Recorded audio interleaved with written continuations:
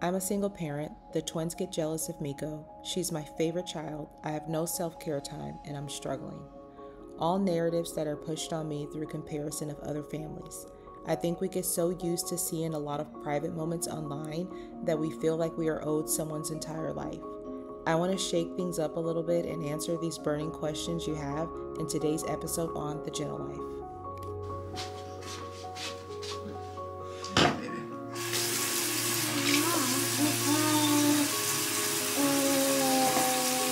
I know, mommy's gonna do it. Come on. Miko. Yeah, you got it. Let's go. Cheese. Let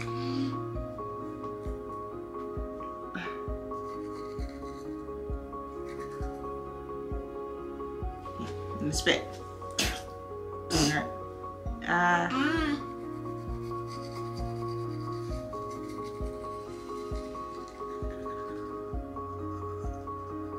Cheese.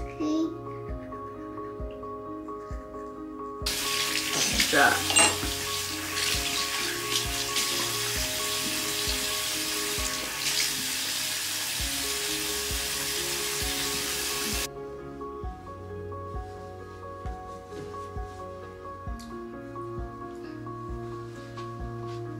All right. You'll find you something to put on. Close. All right. Pretty.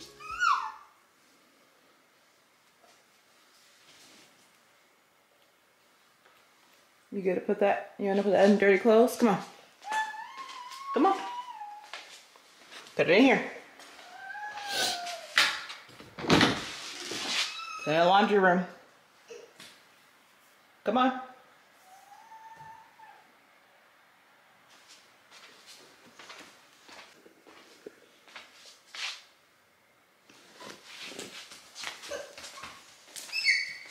Thank you. In the basket. You put it in a basket? Good job.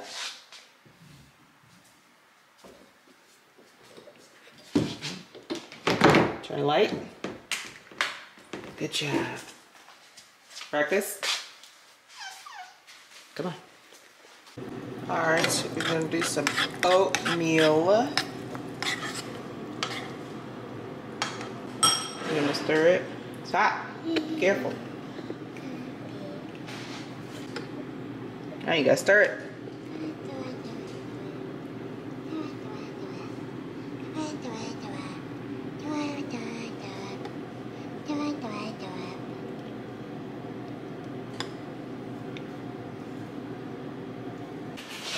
Ooh, good job.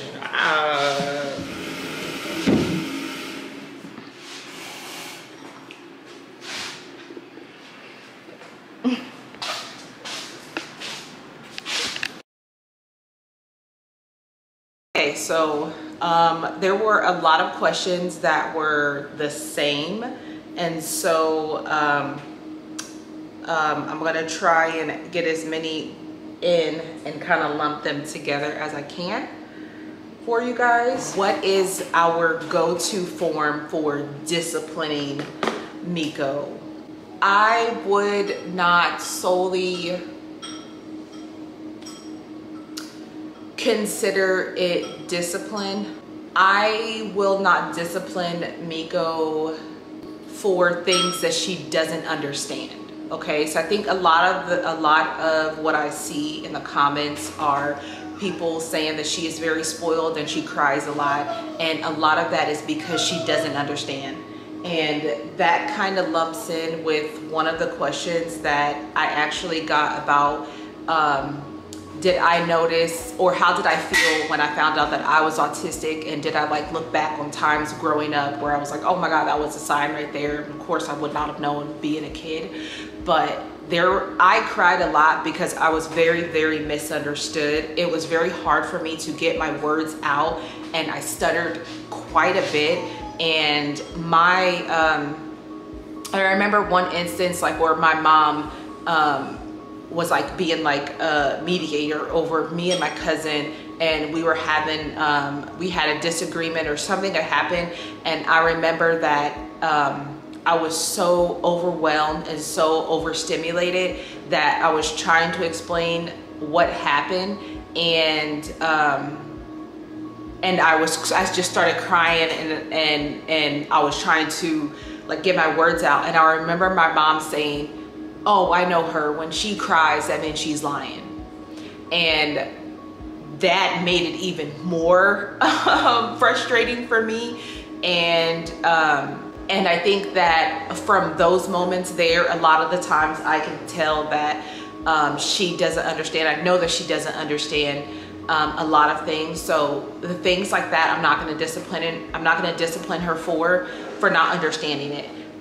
For things like, okay, Miko, it's time to clean your room. She shares a room with her older sister, with Mackenzie, and I don't allow Mackenzie to pick up her toys or to make Miko's bed or to clean up after Miko. Like, yeah, if she doesn't clean her room, if she's not cleaning her room, well, yeah, she's gonna get her computer taken away just like the twins would. She's not gonna get any snacks.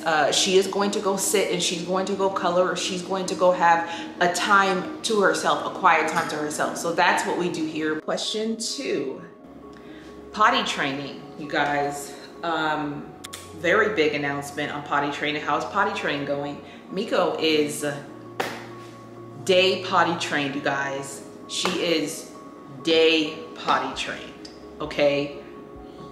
And I kid you not, you guys know that we have been working on potty training for the past year, not consistently, but just more of like, you know, we will bring it to her attention and we'll try it for a week, and we'll try it for like a week or at a time, so on and so off, like, you know.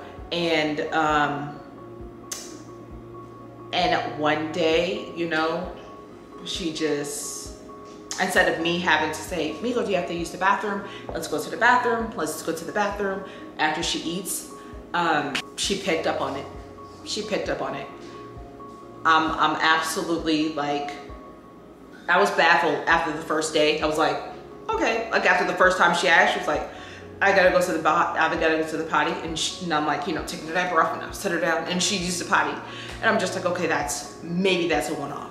But yeah, she is day potty trained. The only thing now, you guys, is that we have to figure out nighttime, and because the day potty training is so new and so fresh, we're gonna stick with that for right now until we figure out how and what we're going to do with bedtime. If you guys have been keeping up on our other social media platforms, I co-hosted a webinar with Action Behavior Center, and that was actually solely about potty training tips for parents and autistic children. So I will put that link below. You guys can register. It's a free webinar. It comes out August 28th. I'm really excited for you guys to watch it and to get all of the tips that you guys need, and not only just from me, but from the professionals, you guys. Somebody that works with children of all kinds, all through the spectrum, and I think it's going to be very helpful for you guys. So I will put that in the description below. You guys are going to love that. That actually leads me into the next question, when Miko was going to start school. The one thing that we were kind of waiting on was potty training. Okay, so we were already getting her signed up. There's a process for the special education here in Texas, and I'm sure there are in other states as well. So there's a process. We are going to get her into school. We have to do an hearing test and an eye test first with the school district, and then once we have that done, then we could submit it with the application, where they will then schedule a time for an evaluation to see where Miko is and to see what her needs are going to be. Potty training was the biggest thing that was like very concerning for me, because she is nonverbal, and I don't want anybody taking advantage of her. And I really just wanted her to be able to have some type of independence while she's out on her own. As long as we get everything in on time, she should be able to start school January. Outside support and home health aid, respite. I did look into that. I had no knowledge of it prior to a few months ago, where one of our other subscribers told me about it. I don't think that's something that we're going to do just yet. I'm not very comfortable with it. I don't think that we're at a point of comfortability to let an outsider like that come in while we're away.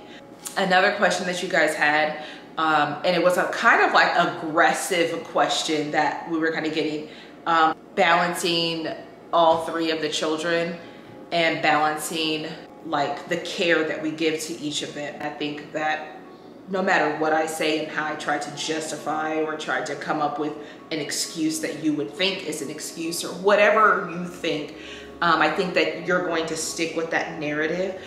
What we share on the internet specifically for autism and what goes on in our real life outside of autism, because we're not just autistic. We do other things outside of what we show on the internet.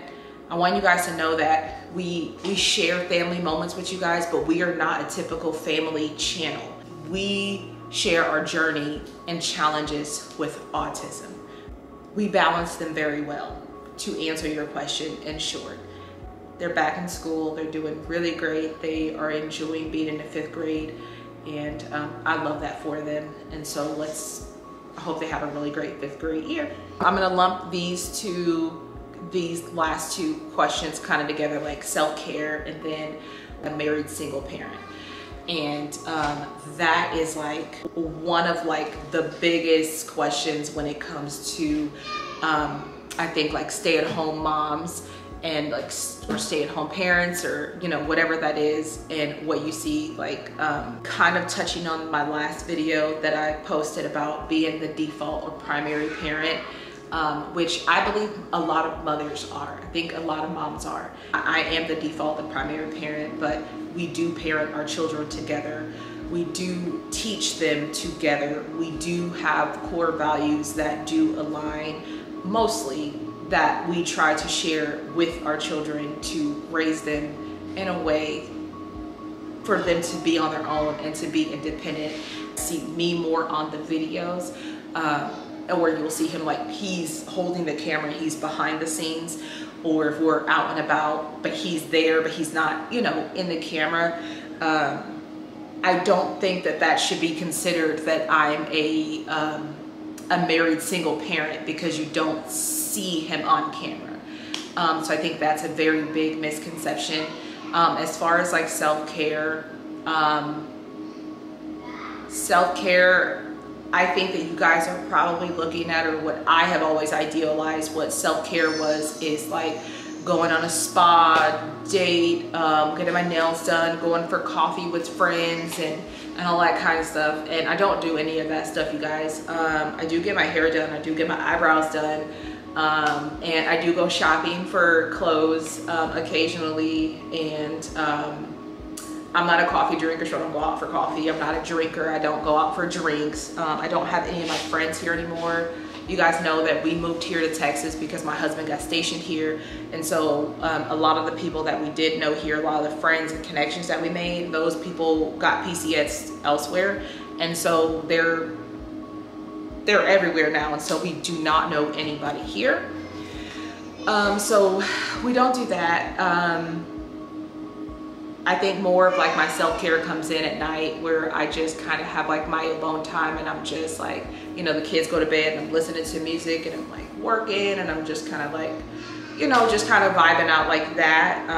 Did I wish I had more self-care time, or like time away from the kids, or like time for me and my husband to have our own time away? Yes, absolutely. And I think that when you are raising young kids, and I think when you're raising autistic kids, that support is very limited, okay? And I think a lot of the times that family, even if family was around, not a lot of family cares to learn about autism, okay? I think that they think that it's more of a struggle, or like it's too hard for them. And so we don't typically even have family ask us like, you know, anything about autism.